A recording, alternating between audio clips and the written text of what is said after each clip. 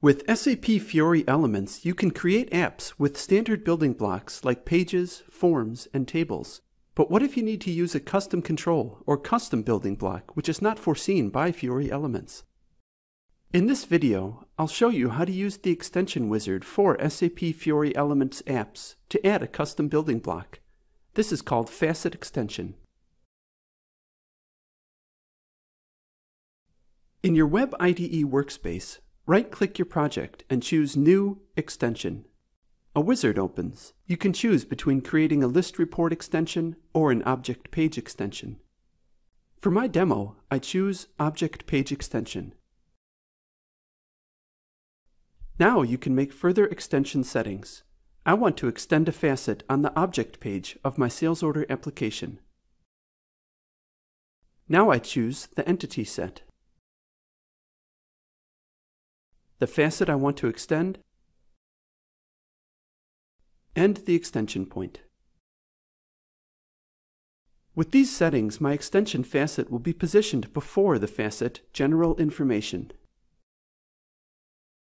Now I can define the view type, view name, and facet title. Choose View in the View Type row in case you need controller logic. For this example, I'll choose Fragment instead.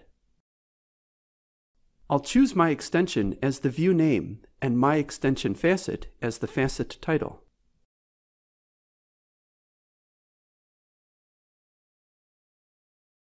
Click Next, and then Finish.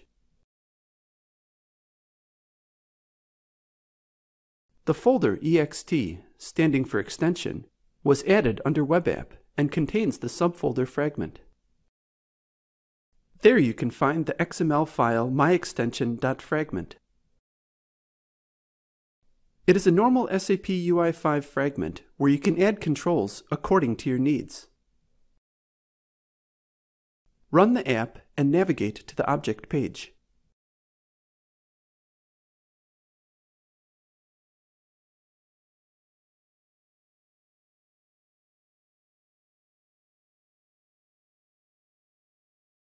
There you'll find the added facet.